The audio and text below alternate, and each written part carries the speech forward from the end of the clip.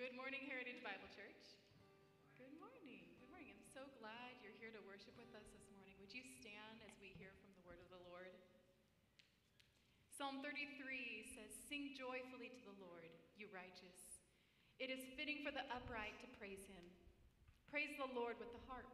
Make music to him on the 10-string lyre. Sing to him a new song. Play skillfully and shout for joy. For the word of the Lord is right and true. He is faithful in all he does. The Lord loves righteousness and justice. The earth is full of his unfailing love." And then Psalm 34 says, "I will extol the Lord at all times. His praise will always be on my lips. My soul will boast in the Lord. Let the afflicted hear and rejoice. Glorify the Lord with me. Let us exalt his name together."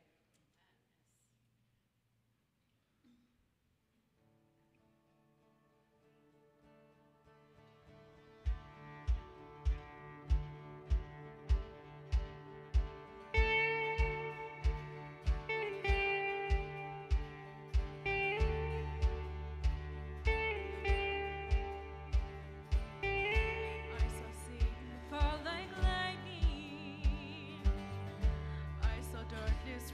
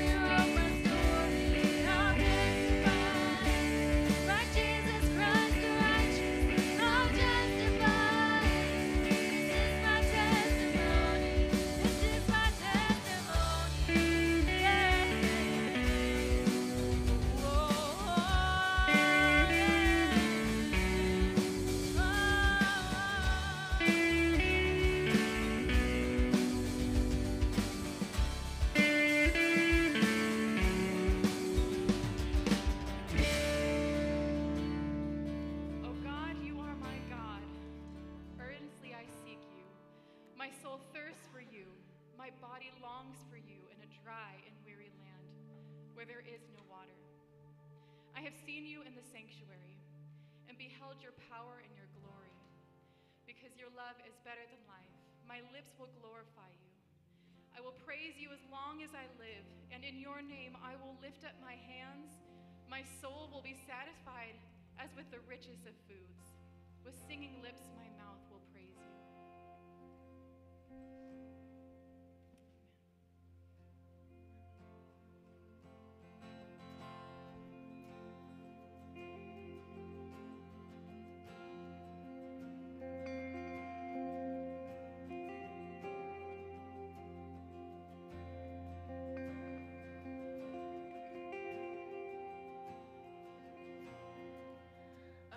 Believe you give sight to the blind. I believe that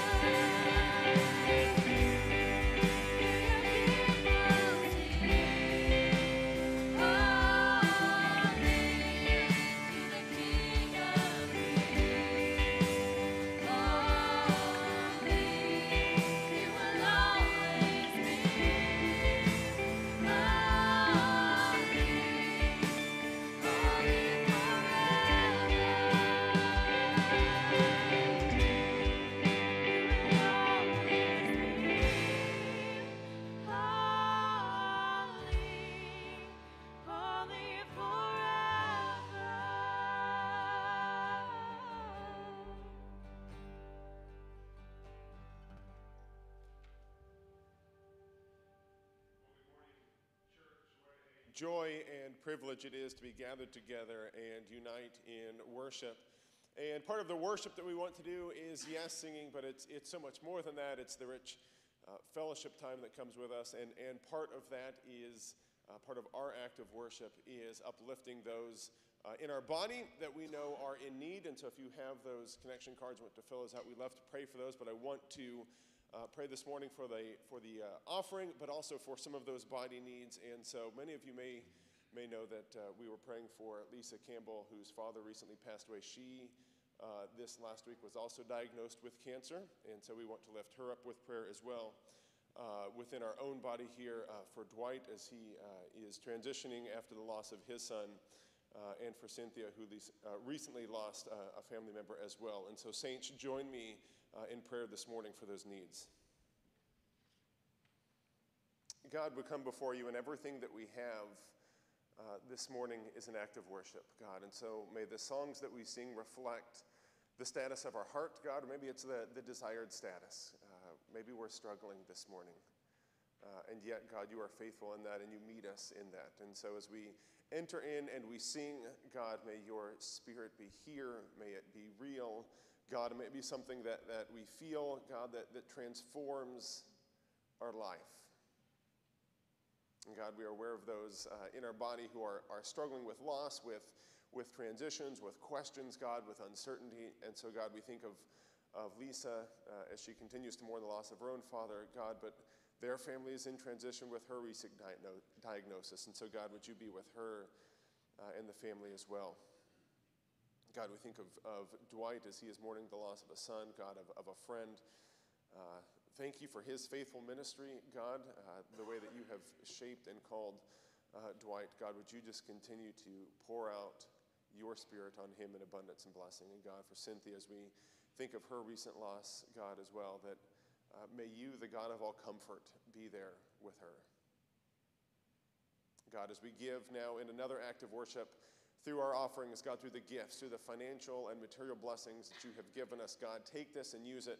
Multiply it, God, that the good news that we have should not be stopped here, should not be contained here, but God, we want it to go out into the world. And so may this next act of worship, God, bring glory to your name as well. In Jesus' name, amen.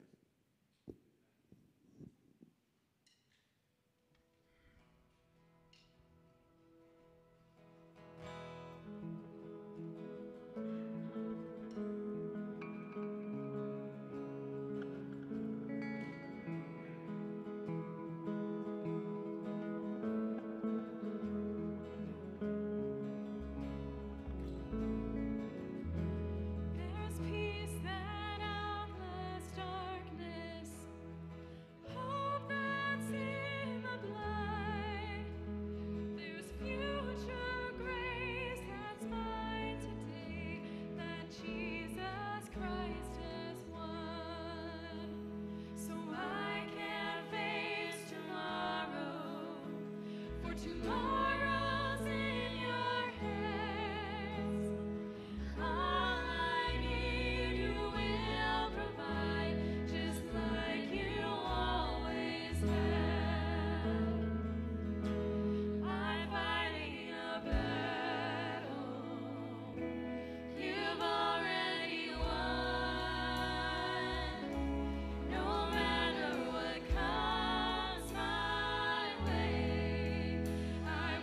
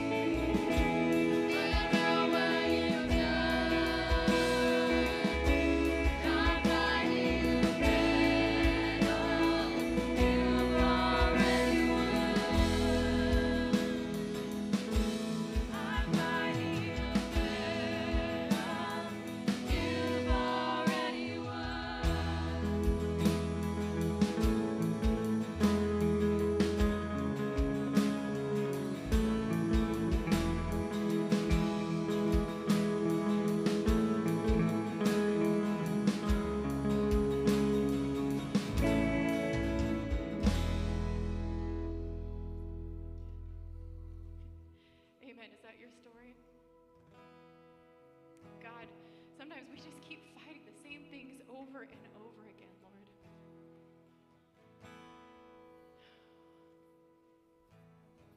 So, Lord, we want to take right now a time of confession. Lord, we confess where we have not trusted you and started reliving that same battle. So, Lord, right now I want to pray for all addictions that are going on right now. Lord, it's so hard to get stuck in our own flesh, that we have this on our souls, that we are a freed people. God, you give us the tools with your Holy Spirit to cast those away from us. Holy Spirit, we welcome you right now to tear down the walls in our hearts where we have built up.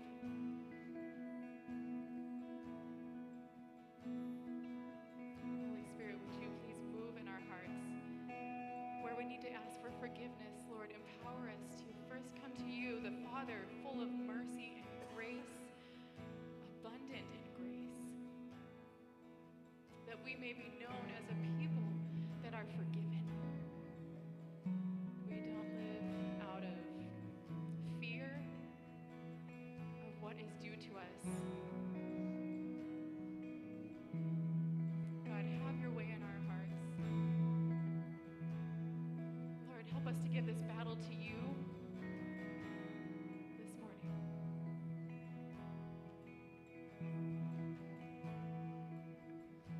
Let's sing I'm Fighting a Battle.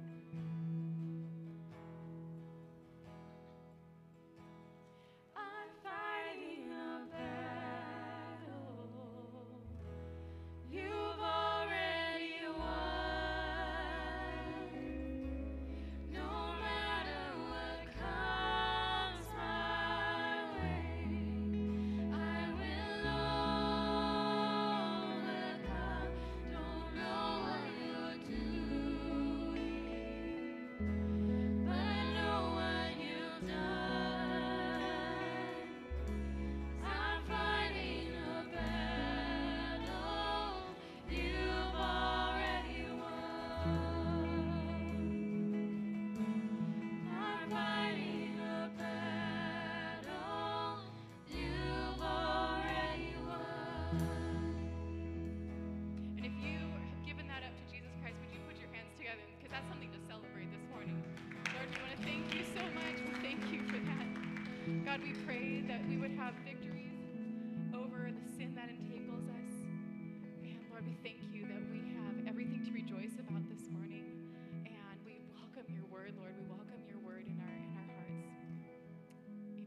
can be seated. Amen. Thank you, worship team. What a great promise. We're fighting a battle we've already won. Jesus said, in this world you will have trouble, but take heart. I have overcome the world. Our King has already won. We celebrate that. I want to share with you one other prayer request. I know Justin shared several with you.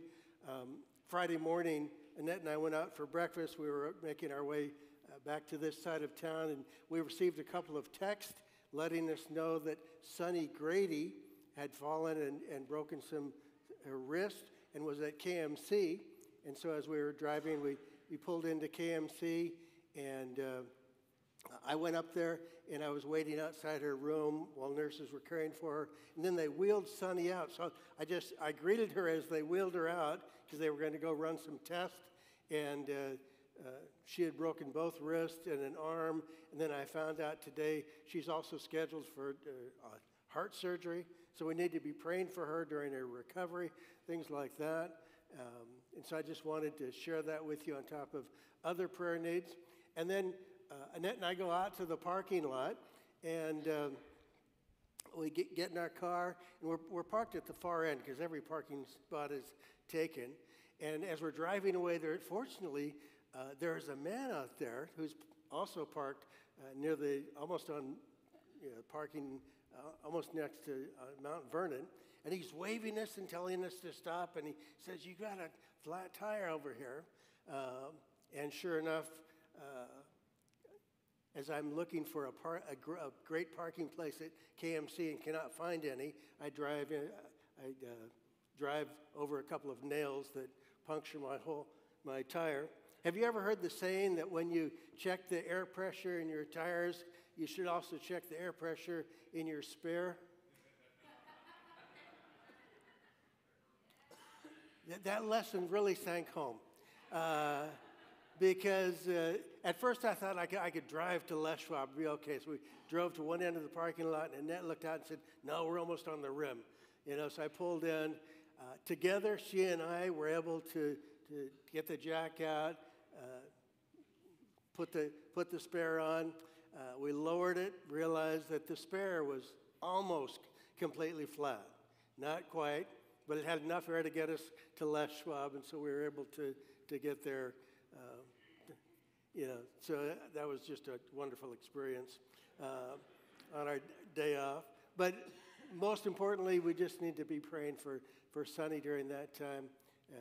And then just want to remind you, next Sunday is Palm Sunday, and we will be celebrating communion. The week after that is Easter. We celebrate the Lord's death and resurrection. We're excited about that. And hopefully you may be thinking and praying about who you could invite. Inviting people to church can sometimes be challenging if they're not used to coming to church, and we want you to encourage you to think and pray about that. And so we want to show you just a brief video that talks about some of the challenge and joy of inviting someone to church on Easter.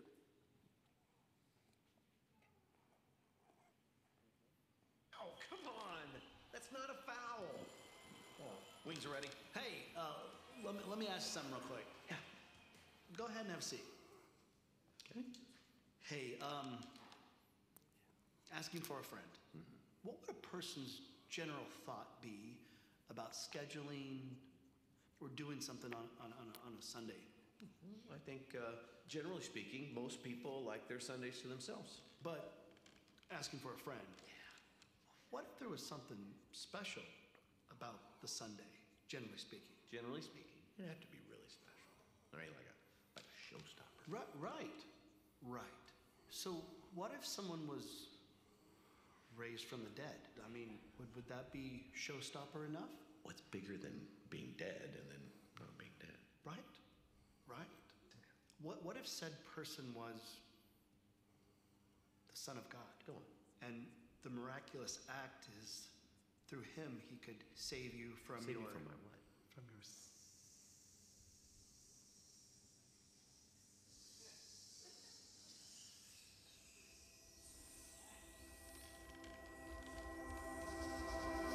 sins. Asking for a friend. Asking for a friend. Do you think a friend would like to go to something like that on a Sunday morning if invited? Tell your friend that if he doesn't invite somebody to that, he's probably not really a friend. Right.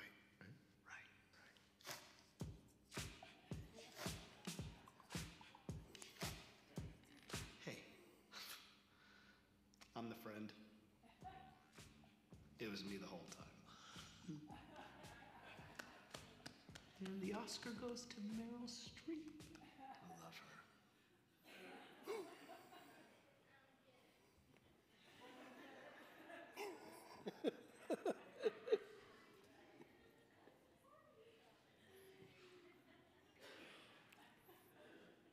Okay, so think and pray about who you can invite that day. That's going to be Easter morning is going to be a great day. We're going to start with a brunch at 8:30. We'll do our worship service at 9:30. One highlight of Easter morning is we're going to be baptizing a number of children. I'll be talking about classes for that. We may be baptizing 10 or 15 children that morning. And so we're excited about that. That'll be immediately following the worship service, and then children will have an Easter egg hunt out in the courtyard. And so we're excited about that. There'll be a number of, I'm sure, with a lot of children being baptized, there'll be a lot of relatives who want to show up and see that. So it's going to be a great event, and it'll be a name tag Sunday, which is always one of my favorite Sundays, and it is yours too. As you get to know other people. I want to pray for our children as they are preparing to go to HK, to Heritage Kids. So God, we just lift up our children now. And I just pray that you would open their hearts and minds to what you want them to learn this morning. We pray that they would be receptive. I pray you would speak through Victoria, who is leading HK this morning, and may her words just ring true in sharing the gospel and the good news of your love and mercy for each of us. We thank you for that in Christ's name. So at this time, let me invite all of the children up through 6th grade to go with Miss Victoria to HK. And as the children are making their way out,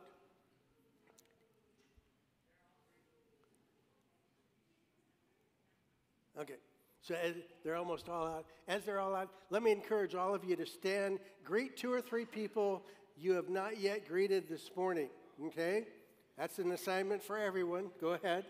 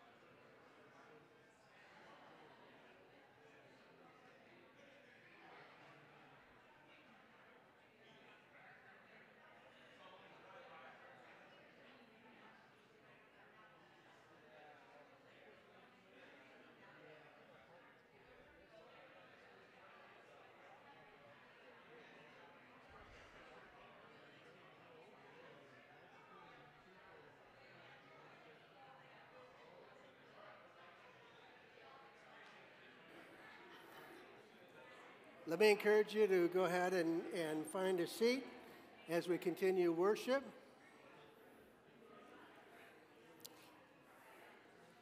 And one quick announcement, if you didn't have a chance to greet Robert Solis during greeting time and wish him a happy birthday, you can do that following the service during fellowship time. Just to let people know, Robert can celebrate with you. The last few weeks, we've asked church members to respond to a recommendation to the church body regarding Randy Steinert. And elders are recommending him to serve as an elder. And out of all of the responses that came in, I'm happy to report that it was unanimous in affirmation of Randy as elder. Once again, he has served in that ministry before. So we're excited about that. And so we want to pray for Randy. So Randy, if you would come forward, and I want to invite elders to come forward. We just want to pray for him. and officially affirm him as he starts this ministry. I'm going to have you stand right there. We'll gather around him. I've asked a couple of elders to pray. Roger is going to begin. Roger has a verse or two he wants to share before he leads in prayer, and then Chad's going to pray too. So join us as we pray together. In Philippians chapter 2 at the end, Paul is thanking Epaphroditus for coming, and he has some good words about him. So I'm going to borrow those words to say about Randy. And he says, you're my brother, and Randy is a brother. He is a brother in Christ, and I'm pleased to know that his tender heart is always there with affection for the Lord. He's my fellow worker, and he works hard. You don't always see him, but he's working hard in the back, working behind the scenes, as well as Dolores, doing things that really further this congregation. A fellow soldier. He's in the fight. He's in the battle. He's the sharp end of the stick, as you say sometimes, fighting and moving ahead to do things. Your messenger, the message of his life is the love for Jesus Christ in his heart. That's where his heart really is. A minister to my needs. He ministered to my needs and the needs of the congregation in tremendous ways. That's what he said about Epaphroditus. And finally, verse 29 says, receive him then in the Lord with all joy, and hold men like him in high regard. So we want to do that today. Well, let's pray. Lord, it's a blessing to have Randy as a brother, a soldier, a fellow worker, someone who loves you and desires to see you move forward in the lives of men, as he does move forward in Randy's life. Day by day, he's drawn closer to you and knows you and cares about what you want and pursues that with all of his might. And we just pray your blessing on him as an elder. Heavenly Father, just praise you and thank you that Randy has stepped up and come in to be an elder, Lord Jesus. And thank you for his affirmation of this, and just getting to know Randy over the last several years and how much he loves you, and his wisdom has helped me tremendously, and he's just going to be a huge blessing to the school board, wrong board, to the elder board. In Jesus Christ's name, amen. Father, thank you for Randy, for his heart to God that is geared towards you, God, and as he keeps his eye and his heart and his mind on greater things, we are thankful that he gets to share that wisdom and that perspective with us. And so, God, as he is continuing to desire to run that race well, God, would you continue to guide and protect him, God, as you lead him, may he so lead this church, God, in faithfulness and in love and in service. Amen. Amen. Thank you very much, gentlemen.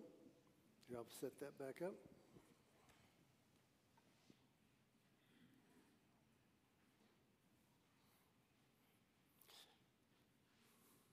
Let me just make three or four brief announcements before we look into God's Word this morning.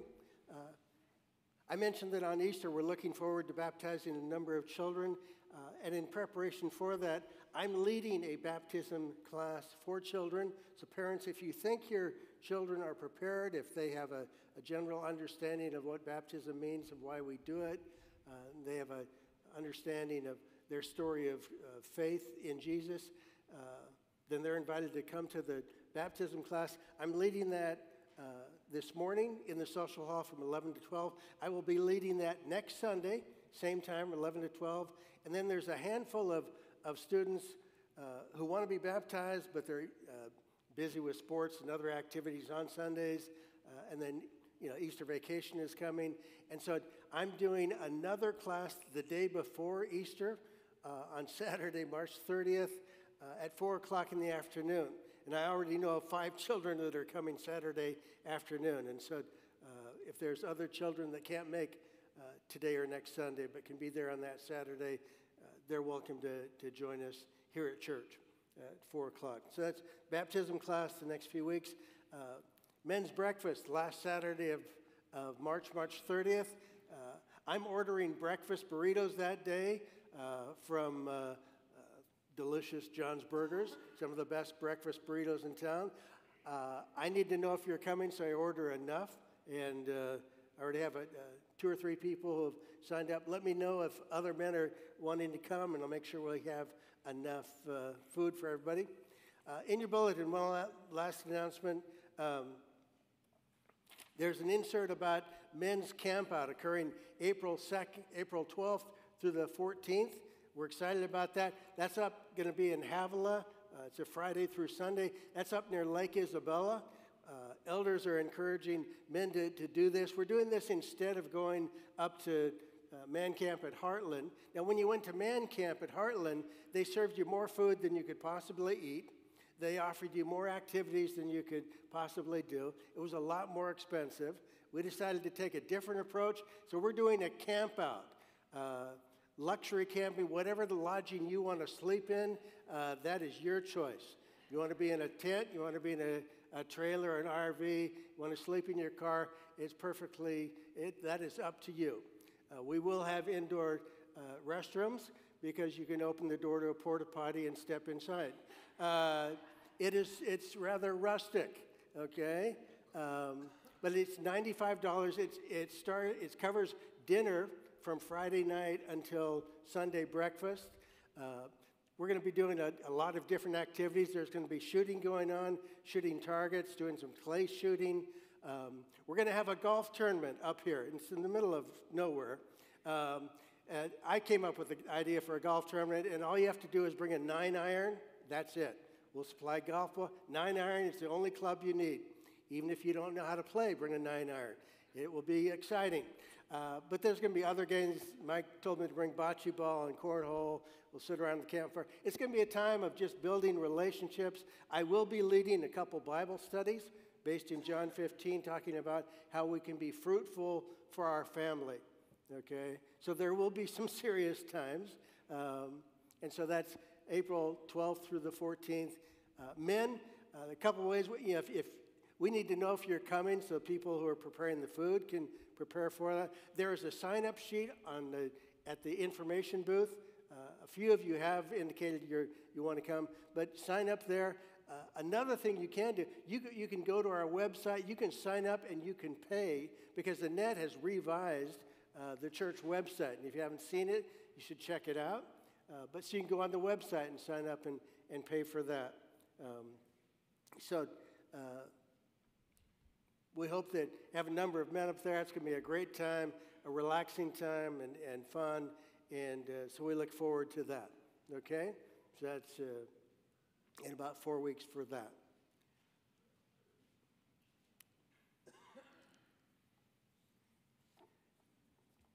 Let's go ahead and we're going to continue our series. We're going to look at the subject of wisdom this morning as we continue our study in the book of James, which we began just a few weeks ago. And to begin with that, I want to share a personal story. Many of you know I became a full-time pastor a few months after finishing seminary. And I began as a full-time associate pastor at a church in Fresno. And interestingly enough, the senior pastor I served with was Louis Paul Lehman, who had been a senior pastor here at Heritage back in the 60s and 70s. It was during the time when the Lehmans were serving here as pastor. They were part of the group that helped start Ready Land Preschool, which then led to Heritage Christian Schools. So it was during their ministry when the school started. So I served with Louis Paul Lehman. After about 3 years, he and his wife moved to Michigan, and the church we were serving at asked me to be the senior pastor, and I agreed, and they gave us a vote of affirmation for that. I was 28 years old at the time. I had begun being a full-time pastor when I was 25. Now that I was at a ripe old age of 28, they had asked me to be the senior pastor. I said yes, they said yes, and people in town thought I was crazy. I was the only pastor at a church of 400 people. At the time, that's just the way it worked out. And for some strange reason, I became pastor, and a lot of people in church wanted to go to heaven. This church would do 2 or 3 funerals a year, And I was used to that. I became senior pastor, and people just wanted to go to heaven. I did 12 funerals the first 7 months. It was crazy. A few years before that, the church had considered wanting to relocate or at least buy property as an investment. So the church had bought 23 acres on the edge of town, but had not decided whether that was going to be the property we would eventually relocate to. And eventually we did, but that was still up in the air when I became the senior pastor. And during this whole time, there was a one church member stood up in a church business meeting. He announced that he was a prophet and told us that if we relocated, God would remove the Holy Spirit from our congregation. Okay? We eventually relocated, and we removed him from membership. But there was no short of excitement in that church. And being 28, I was too young and dumb to really know what was going on. But I remembered, one thing I remember very clearly is that the very first month I was the senior pastor, I shared this following story with the congregation. And I may have shared it with you before. It's one of my favorite stories because it really illustrated what I was feeling in many ways as I stepped into that full-time position. And here was the story I told the church. My first month as pastor, I'd read about a 32-year-old man who suddenly was appointed to be president of the bank that he served at. And he didn't know that was coming. That was completely unexpected. He was surprised. He was shocked. He was very honored. But he felt overwhelmed when he considered all of those responsibilities. He had never been a bank president before. And so he went to the chairman of the board to ask for advice and say, hey, I just was appointed president of the bank. Can you give me advice so that I can succeed in my job? And this older chairman of the board thought for a moment, how to succeed. He said, making right decisions. And the young man sat there and said, that's really helpful, and I appreciate that. Can you tell me what's the best way for me to make right decisions? And the chairman thought. He said, experience. The young man, so that's just my problem. I don't have a lot of experience. I want to succeed. I want to make right decisions. What's the best way for me to gain experience so that I can do this? The old man thought for a moment and said, wrong decisions. And I shared that story with the congregation when I became senior pastor. And I wanted to let them know that for me being 28 and stepping into that role, I was young, I was going to make some mistakes, and they accepted that. They were patient with me as I learned, as I made mistakes. It was a great marriage ministry of us working together. They were very patient. They were very encouraging. They were very supportive. I ended up serving as senior pastor in that church for 12 years and still have a number of friends from that congregation. Thousands of years ago, there was a young man who was stepping into the role of replacing his father as king of Israel. Solomon was called to replace his father, King David. And right when Solomon prepared to take over that responsibility, God spoke to him and said, you can ask anything from me, and I will give it to you as you begin your kingship. And Solomon thought of all the things he could ask for. He thought of, wealth and success and pleasures. And instead of that, he decided, no, he prayed and asked God for wisdom. I need wisdom to lead all of these people, lead this entire nation. I need your wisdom and discernment to be the leader you want me to be.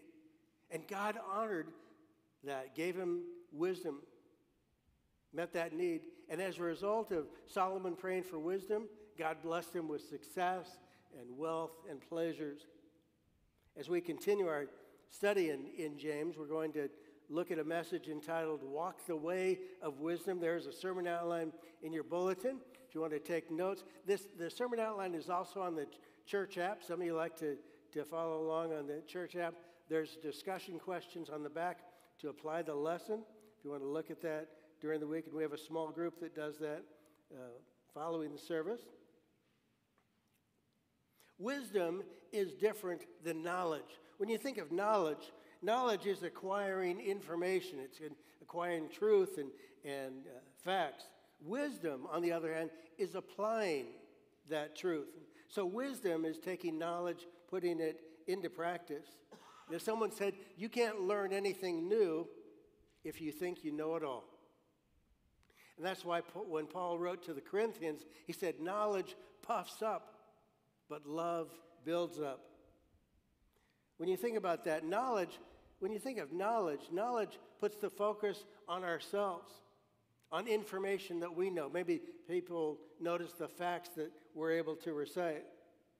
So love puts the focus on ourselves. Knowledge puts the focus on ourselves. Love puts the focus on other people. When you're loving other people, you're thinking about meeting their needs. It's an outward focus. And James gives us clues to help us learn if someone is acting in wisdom. So I encourage you to take a Bible, or there's a blue Bible in front of you underneath the chair in front of you if you want to take that. Some of you can use your phone to look up Scripture. Turn with me to James chapter 3. We're going to look at verses 13 to 18. And if you don't want to do any of that, the verses will be up on the screen, so you have many options. Follow along as I start reading James 3, verse 13. Who is wise and understanding among you? Let them show it by their good life, by deeds done in the humility that comes from wisdom. But if you harbor bitter envy and selfish ambition in your hearts, do not boast about it or deny the truth. Such wisdom does not come down from heaven, but is earthly, unspiritual, demonic. For where you have envy and selfish ambition, there you find disorder and every evil practice. But the wisdom that comes from heaven is first of all pure, then peace-loving, considerate, submissive, full of mercy and good fruit, impartial and sincere. Peacemakers who sow in peace reap a harvest of righteousness. James reminds us that wisdom is really shown by our lifestyle and how we live. And Jesus said the same thing when he was talking with his disciples about how they could detect a false prophet. He made the comment, you will, by their fruit, you will recognize them. Paul also wrote to the Galatians describing that a truly godly life is shown by the fruit of the Spirit. The fruit of the Spirit is simply God's nature and character that is displayed through us and in our lives. Jesus also told his disciples, people will know you are followers of mine if you love one another. And when you think of all those verses and those teachings, it's our character. Our character always speaks louder than the content of our words. It's our character and lifestyle that people remember. Listen to this quote that I found on character, and it's not up on the screen, so you need to listen closely. It's rather long. But listen to this. Character is what you do when you think nobody is watching you. It's how you treat people who can do absolutely nothing for you. How you behave during the petty aggravations of everyday life. How you react when the pressure is on. In deciding beforehand you're going to do the right thing. It's those acts of character that really make an impact in our world and in our society. James then goes on in this passage to compare godly wisdom with earthly wisdom, and that the latter wisdom, which really isn't wisdom when you think about it, that wisdom, that mindset, that worldview is really from the devil. One quality of this wisdom is, people who cling to that type of wisdom often will boast about it or deny the truth. And that distortion is understandable when you consider the source of that wisdom. We know that Satan's nature is to lie and deceive. One of his goals is to deceive us by making sin appear attractive, convincing us that if we do that, there will be no consequences. One reason for that is that sin is easier to rationalize when sin is pleasurable. It's hard to sometimes say no. James then talks about people who live with bitter envy and selfish ambition. It's interesting. The Greek word for envy in that verse is pronounced zelos, which is the Greek word from which we get our word zeal. And often when you think of zeal, zeal can be positive because zeal can represent someone who has passion. I remember weeks ago when Randy stood up and shared his testimony, and it was just filled with passion and zeal. And that was exciting to hear, and all of you, affirmed his role as elder. And a lot of that is his commitment and his passion. But when James uses zelos in this passage, he's referring to bitter jealousy that harbors hard feelings toward other people. You keep a bitter attitude toward people. A few weeks ago, we looked at the topic of anger that James addresses in chapter 1. And we looked at Paul's advice in Ephesians 4, where Paul writes in Ephesians 4 and says, "In your anger, do not sin. Do not let the sun go down on your anger, and do not give the devil a foothold." When one nurses their anger, so much so that it turns into a grudge instead of releasing it with God's power, when somebody clings to that grudge, it opens their life to allow Satan to have a foothold in their life. People who are hurt often feel justified replaying a perceived injustice, which feeds their anger. And what many of them don't realize is that allows satanic forces to control that part of their life. But in their anger, in their hatred, in their bitterness, it just distorts things and convinces them that that's correct. And really only prayer that claims power and authority over unclean spirits is able to help a person find victory in that part of their life. The result of envy and selfishness, according to verse 17, is that there is disorder in every evil practice. And that occurs sometimes in home, at work, and sadly even in the church. People who do look out for only for their own interest often don't want others to get ahead. One author I read about, Charles Allen, was writing about a friend who's a fisherman and was talking about fishermen who fish for crabs. So a crab fisherman, as they are collecting crabs, will throw them into a basket, and a crab fisherman never has to put a lid on top of the basket. His fisherman was explaining to Charles Allen, if there's ever a crab wanting to climb out of the basket, and he starts climbing up the side, other crabs will reach up and pull him back down, so nobody ever gets out of the basket. And when you think about it, there are too many people who act like that with other people, seeing others get ahead and look for ways to pull them down. So wisdom is revealed by how we act. Wisdom is also revealed by how we relate to others. And James' point is that wisdom is a lifestyle. Wisdom may have nothing to do with your intelligence. Someone said knowledge comes from education, but wisdom comes from God. It said if you want knowledge, look around. If you want wisdom, look up. That's why Proverbs 1 verse 7 says the fear of the Lord is the beginning of wisdom. And as I read through this, the list of characteristics and character traits in verse 17 of James 3 reminded me a lot of the fruit of the Spirit in as it's described in Galatians 5. But look with me again at verse 17.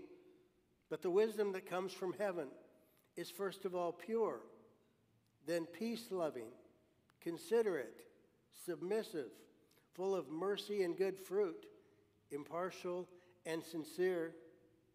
And so when James says in the first line there, but the wisdom that comes from heaven is first of all, what he means is, as he begins listing all these traits, he says, what is first in terms of what is most important, and then he refers to purity.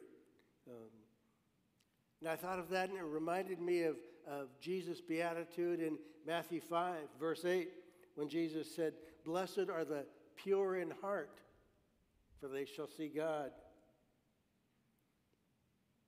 And it's purity that then leads to peace-loving, the second characteristic. Peace-loving is to have peace in your relationships. That reminded me of the next beatitude in Matthew 5, verse 9. "Blessed are the peacemakers, for they will be called the children of God." The third characteristic in this list in verse 17 is considerate. That's the same word for gentleness, which is described in Galatians 5 as part of the fruit of the Spirit. How you and I get along with people is the real measure of how wise you and I are. For example, listen to this quote by George Washington Carver. You can look at it on the screen. He said, "How far you go in life depends on your being tender with the young, compassionate with the aged, sympathetic with the striving, and tolerant of the weak and strong. Because someday in life, you will have been all of these." There's some wise advice there. John Maxwell, former pastor and now author, consultant, defines leadership simply as influence. He often teaches that to be an effective leader means that a leader must motivate, encourage, persuade, and inspire. And so as Solomon is thinking about beginning his kingship, beginning his reign as king of Israel, his leadership would depend very much on relational skills, because that's what leadership comes down to, your effectiveness in relational skills. I often tell people, having a position doesn't mean you're a leader. If you serve on a certain board, that doesn't mean you're a leader. You're a leader if you're influencing people. And you're really only an effective leader if people are following you. That's why Benjamin Hooks, centuries ago, made this comment. "He who thinketh he leadeth, and hath no one following him, is only taking a walk." You're not a leader because somebody says you are, or you got elected to the board, now you're a leader. Who are you influencing? Who's following you? And who are you persuading? That's what it means to lead.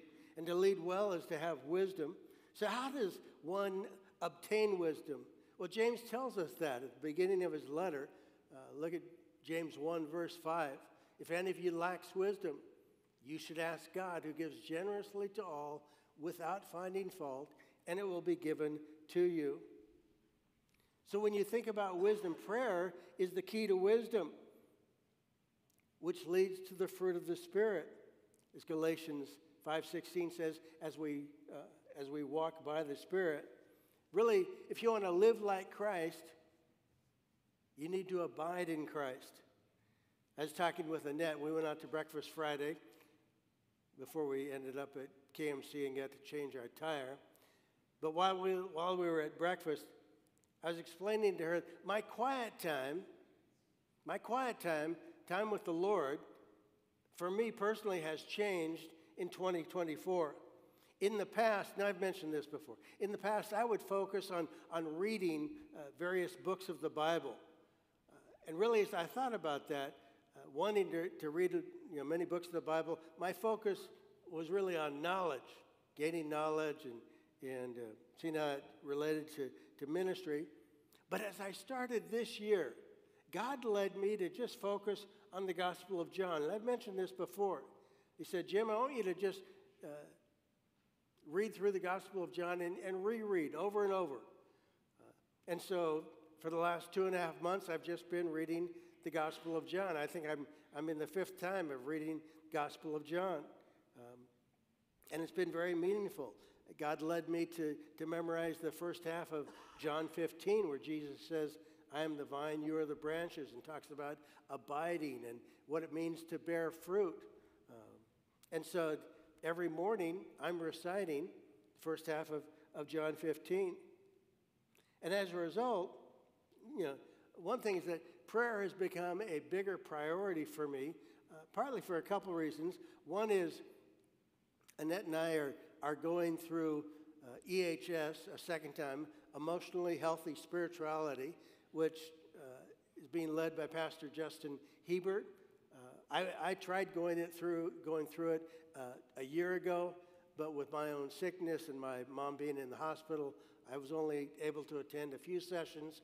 Now I've been able to attend all the sessions, and prayer is a key part of having emotionally healthy spirituality.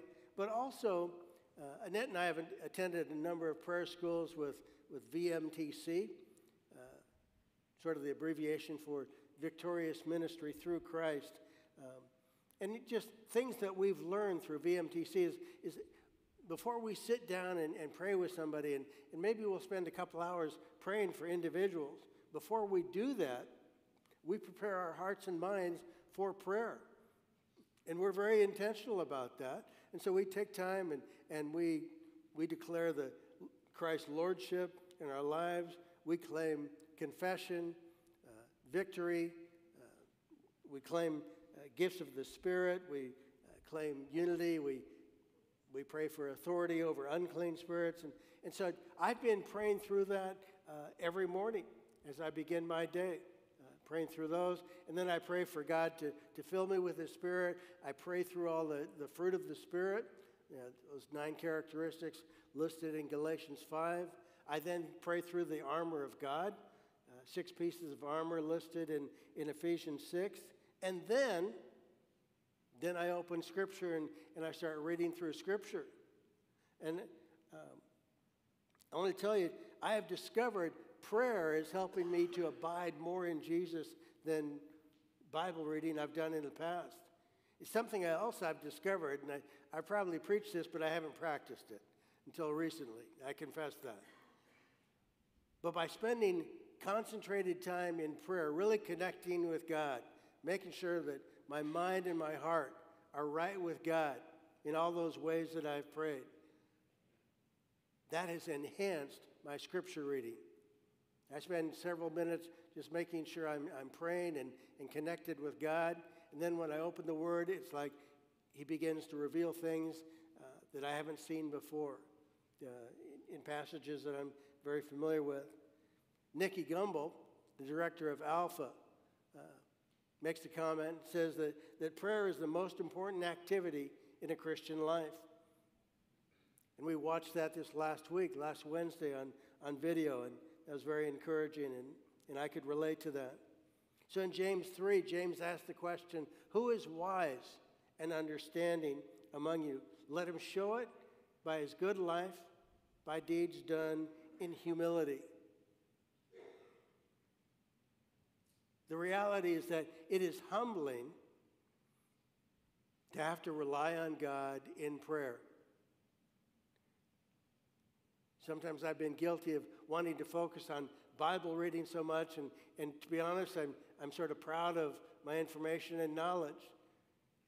But prayer is a humbling experience because you come before the Creator and confess our need for Him and His wisdom and understanding. But as we are willing to turn to God in prayer and in humility, it's God who generously pours out wisdom so that we can learn, that we can lead, we can love. So let me ask you the hard question. When you see James comparing different types of wisdom. Which wisdom characterizes your life? When people look at your life, do they see purity and peace, wisdom from heaven? Or do they see bitterness and selfishness from time to time? Godly wisdom comes through prayer, and it is shown in humility. The result is a life that visibly displays the fruit of the Spirit and displays one who is abiding in Christ. May that be the goal for each of us as we seek after the Lord, seek first his kingdom in our life.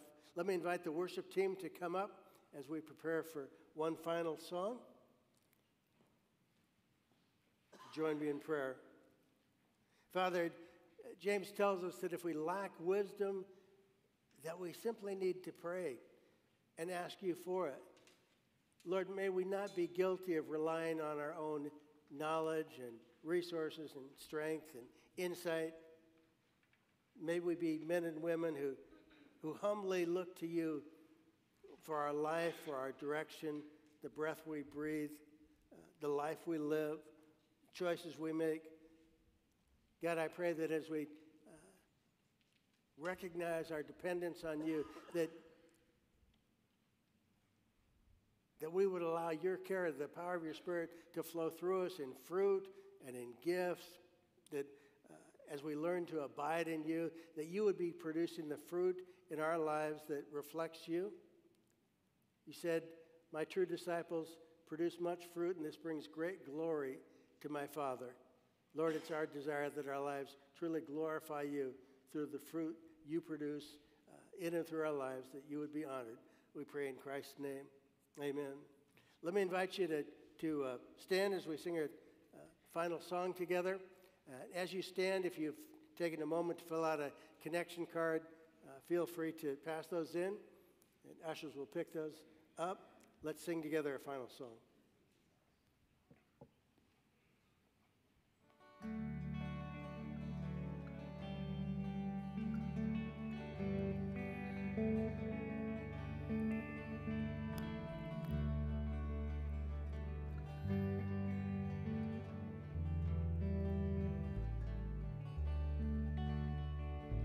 Be thou my vision, O Lord of my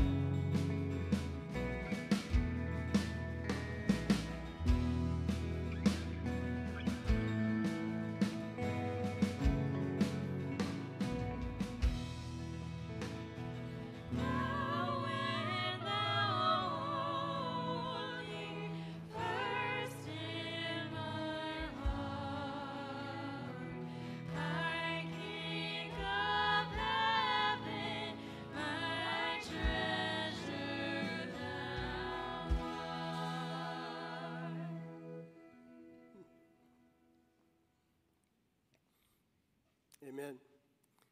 Let's go ahead and recite together 2 Corinthians 3:18 as our benediction, which we've been doing each Sunday at the end of the series in James. Let's say this together. And we all, with unveiled face, continually seeing as in a mirror the glory of the Lord, are progressively being transformed into his image from one degree of glory to even more glory, which comes from the Lord, who is the Spirit. May that be your experience this day and coming week. God bless you. You're dismissed for fellowship in the social hall.